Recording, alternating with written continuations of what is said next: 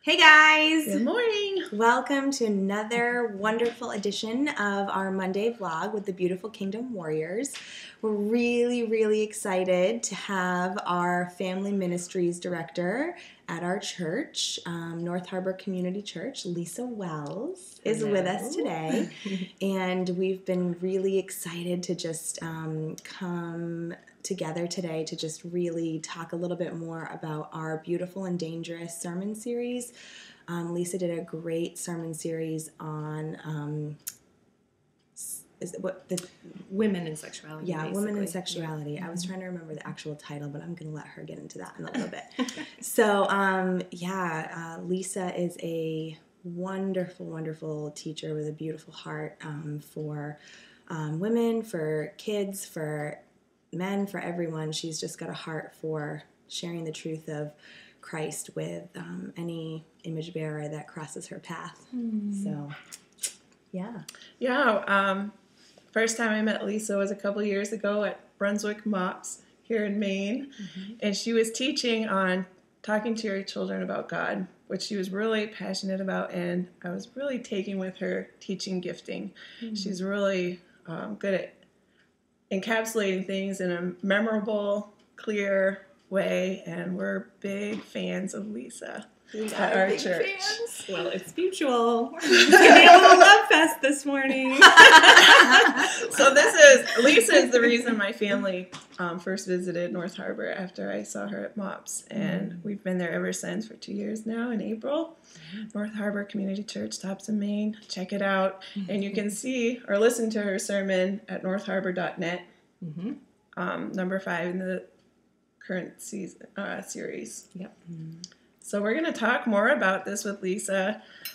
We've got some questions for her. First of all, we were curious to know what led the teaching team at North Harbor to take on an 8-week series on sexuality. Yeah. Well, I am one of a few teachers at North Harbor. Dan, my husband, is the lead pastor, and so he does most of the teaching. Becky's husband, Graham, Ruth's husband, Logan, have also both taught. We hadn't done a series on sexuality in the 8 years that we've been having public services, and I think there was just kind of a sense from Dan and really from all of us that it was time to engage that topic in a meaningful way. And Ruth had actually read a book and passed the title on to us by Brene Brown called Daring Greatly, and it was really an incredible read. And really transformative, actually, for Dan and myself, about the power of shame and about the shame-busting power of vulnerability. And we felt like, Dan felt like those two things really fit well together, talking about sexuality, talking about vulnerability. And once we sort of opened that door, just the floodgates have opened in terms of how much research supports that vulnerability really is incredibly important for sexual connection. And of course, the Christian perspective on that, on godly sexual connection. So That's awesome. Yeah. So the sermon that you ended up titling your particular sermon was Sex Equals Symbol, Body Equals Image. And if you remember, I had attempted to kind of put it on paper, and Ruth kind of fleshed it out a little bit. So we kind of wanted to chat a little bit, I think, about going into that a little bit more, because we only touched on it a little bit, and I'd love to hear kind of a little bit more of your thoughts about kind of how you came to that, maybe some things that you didn't have time to kind of veer into in the sermon. Sure. Okay, yeah. So as I was doing my preparation for the sermon, I really did a lot of reading on embodiment and what it means to have a body. And I didn't really know ahead of time that my research would take me in that direction. I just felt like we're talking about sex. I should be reading up on bodies, right? Sex is something that happens with our bodies. It's way more than that. It also happens with our souls and our minds. But I think sometimes in Christian circles, we downplay our bodies, or when we do talk about them, it's in sort of an aesthetic way, like, how we're supposed to whip them into shape and train them. And we don't understand fully enough, I think, really, some aspects of bodily pleasure and how that actually glorifies God and images God. So I just kind of started on this path of thinking through what it means to be an ensouled body and what it means to be an embodied soul, that these two things really do go together, and that even though faith is obviously largely an intellectual and emotional process, placing our faith in Christ, it's also something that happens with our bodies. And this is completely all over the New Testament and the Hebrew Scriptures as well, that because we are ensouled bodies and embodied souls, we cannot live a life of faith that does not impact our bodily lives. And herein is the tie-in to the sexuality piece. Right. As I started, digging deeper into this idea of being an ensouled body, that we are our bodies. They are not peripheral to who we are. They are who we are. And I did a little bit of research on Amy Cuddy's research. Amy Cuddy she has a talk on TED.com about body language and how our bodies are constantly communicating. I think a lot of us know that our body language communicates to others, but her research in particular was fascinating to me because she talked about how our bodies also communicate to ourselves. I'll let you guys look up the TED.com talk. I won't summarize the entire thing, but just fascinating stuff on how our bodies can actually impact the chemistry in our brains. And it was just so powerful to me to think about that so many times we kind of pay homage to the power of our mind, and that if we change how we're thinking, that can really impact our bodies. And that is true. It's absolutely true. You guys talked about that last week with the emotional porn talk that you did on your vlog. But it really goes both ways, that our bodies also can impact our minds. And I think that's such a hopeful message when we feel stuck in a place where maybe we feel powerless to change how we're thinking. There's hope in saying, okay, maybe you feel like, you can't sort of round the corner or crest the hill with this particular thought pattern.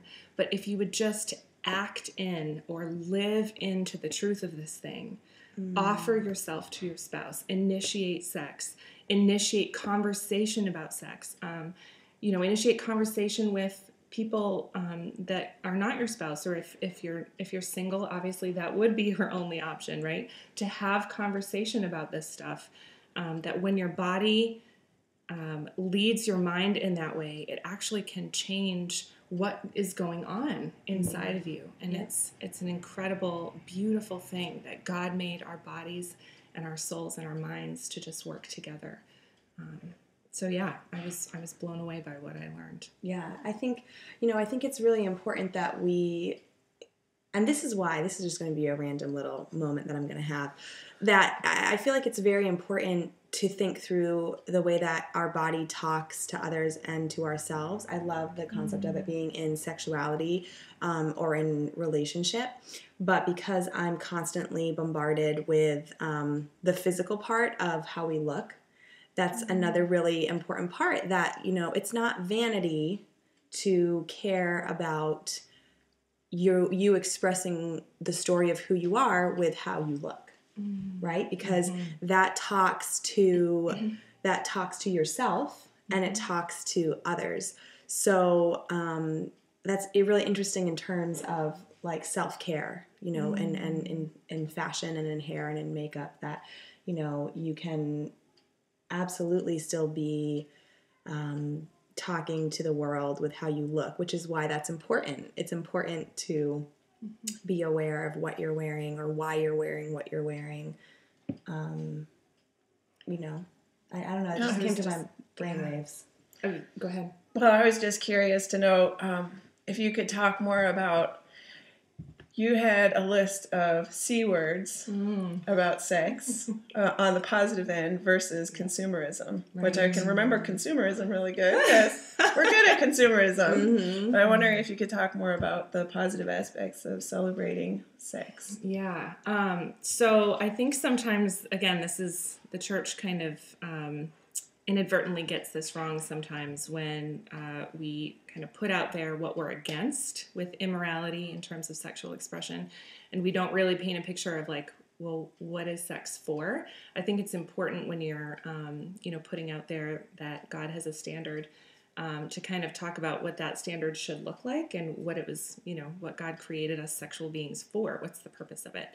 And so we talked about as symbols that are constantly communicating, whether or not we want to be, whether or not we try to be, you are a communicative being. That's just what it means to be a symbol. So, in sort of thinking through that with sexual expression, some of the ways in which we image God through our sexuality, Ruth mentioned celebration. That was one of the C words. Communication is another one. And again, that goes back to being a symbol. Covenant is another one as well. And that is specific to the marriage relationship. Obviously, you can connect with somebody, in a communal way, church family or, small group or whatever, about sexual things. But sex itself should be reserved for the marriage relationship. Genital intercourse should be reserved for that. And that's sort of a covenant relationship there with husband and wife. So that's another way that it images God. Caretaking is another way that sex images God and is a picture to the world of what God is like. In the garden, you can see that Adam and Eve were to care for one another, and they had these corresponding strengths where really needing one another was not a sign of weakness. It was a sign of harmony, that the music of creation was enhanced by this coming together of these two separate beings. Consumption stands over and against those things because it turns off the symbolicness of the other. And side note, you can actually have, like with self-pleasuring or other sexual encounters that are not imaging God, you can also do this to yourself. You can turn off your own symbolicness, or you can try to. Obviously, it's more a sense of tarnishing it than turning it off. But when we are more concerned with our pleasure than anything else, when we turn sex into just an appetite, really, what we do is we objectify other people, or we objectify ourselves, and we stop affirming the communicative nature of what it means to be a human being. And then the other person becomes only about meeting my needs or pleasuring myself, or myself, becomes only about meeting my needs and pleasuring myself. And to turn sex into this appetite, to turn sexual encounter, into a consumptive activity is to lie to ourselves and to lie to others about what it means to be a human being. That it actually is a step away from the picture of what humanity is supposed to be. It undoes a little bit of creation.